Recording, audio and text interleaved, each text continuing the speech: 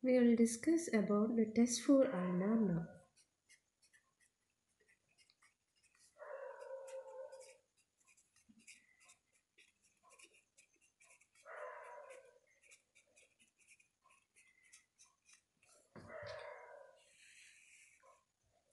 So first we will discuss about the test for the muscle which is supplied by the ulnar nerve, which is the flexor carpi ulnaris.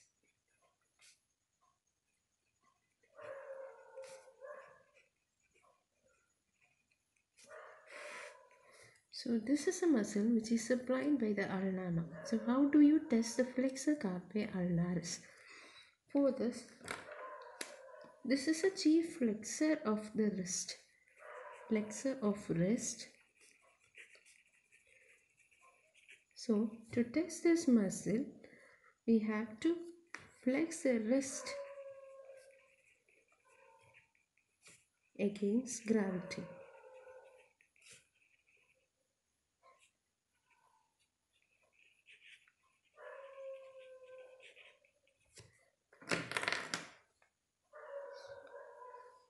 So in this we are trying to flex the wrist against gravity.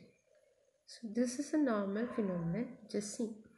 In case of ulnar nerve palsy, the flexor carpi ulnaris, the innervation to the flexor carpi ulnaris is gone. So when you are trying to flex the wrist against gravity, there will be ulnar deviation of the wrist, and the tendon will not stand prominent. So if there is ulnar nerve palsy,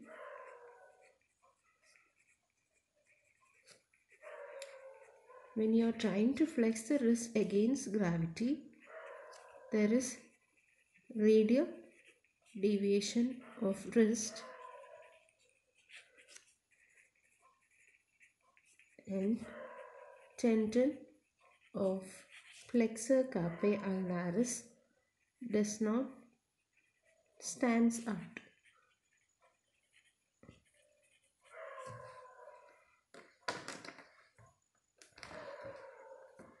Next, the other muscle which we are testing is the abductor digiti minima. So this is a hypothenar muscle which is supplied by the ulnar nerve. So if you want to test this muscle, you try to abduct the little finger against resistance. So try to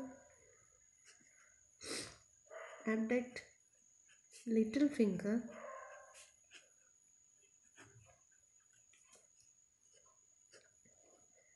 against resistance.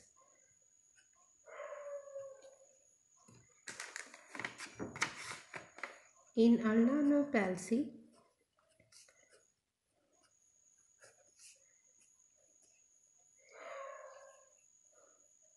this is not possible.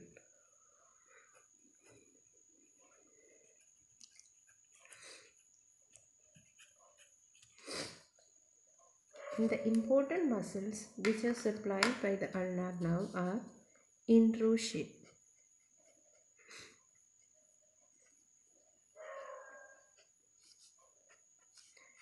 All the interossei are supplied by the ulnar nerve. So we know that there are chiefly two interossei, that is palmar interossei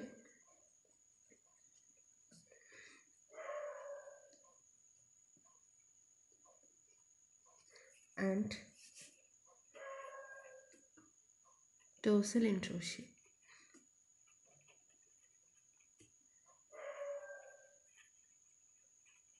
Know that the palmar interossei,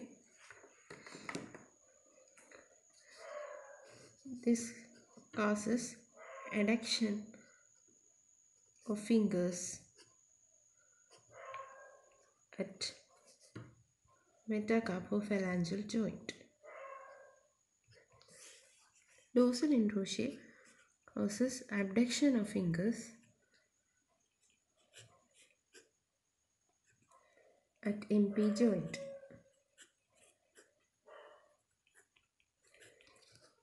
So first we will test the palmar interosseous. As the palmar interosseous carries out the adduction of fingers at the MP joint, we will test the palmar interosseous through a test known as the card test. In this test, the examiner inserts a card between the fingers of the patient, and the patient is asked to hold the card tightly, and the examiner tries to withdraw the card. Examiner forcefully tries to withdraw the card. In normal persons, where there is normal ulnar nerve supply to the interosseous, it is not possible to withdraw the card easily. In cases where there are ulnar nerve palsy, the palmar interosseous innervation is gone, and when you are trying to withdraw the card, it will easily get removed. That is the card test. In this test, we insert a card in between the finger of the patient, and the patient is asked to hold the card tightly while the examiner forcefully tries to withdraw the card. So that's the card test. And the test for the dorsal interosseous is Egawa test.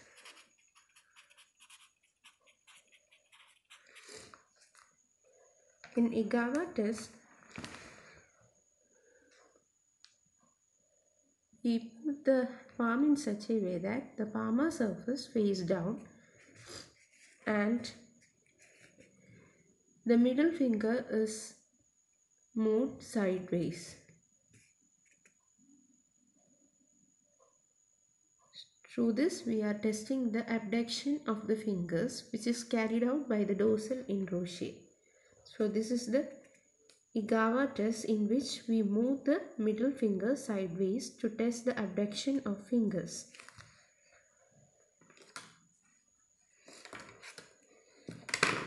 So these two tests are very important, card test and Egawa test.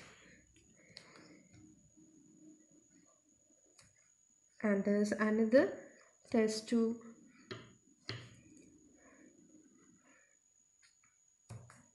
detect ulnar nerve palsy, that sign is known as Wartenberg sign.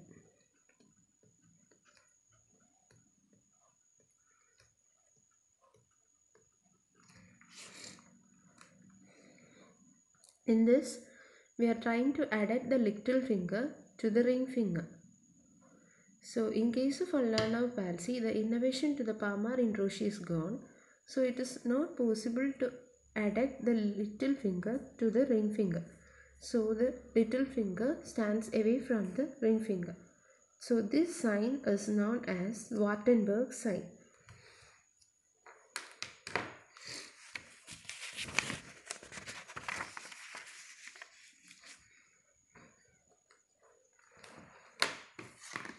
Next, we will be testing another muscle which is supplied by the ulnar nerve, adductor pollicis.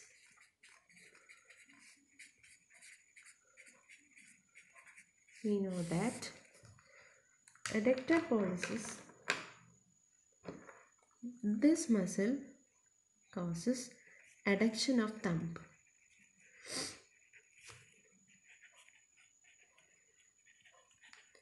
So we are going to test the adduction of thumb. For this, the patient is asked to hold a book between the thumb and the index finger. In normal persons, we can see that the book is held between the thumb and index finger in such a way that the thumb is extended. So this is a normal position. In case of ulnar nerve palsy, the innervation to the adductor pollicis is gone. So because of paralysis of this muscle, the adduction is not possible like this. So in ulnar nerve palsy, instead of holding like this, instead of holding the thumb extended, the person will use the flexor pollicis longus and hold the book like this. So instead of holding like this, the person holds the thumb like this. This sign is known as Froment sign, seen in ulnar nerve palsy. Froment sign seen in ulnar nerve palsy. Sign is very important, known as Froment sign.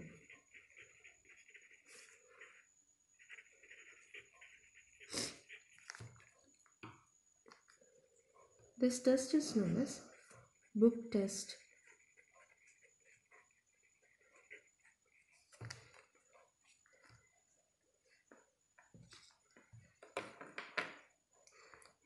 That's all about the test for ulnar nerve.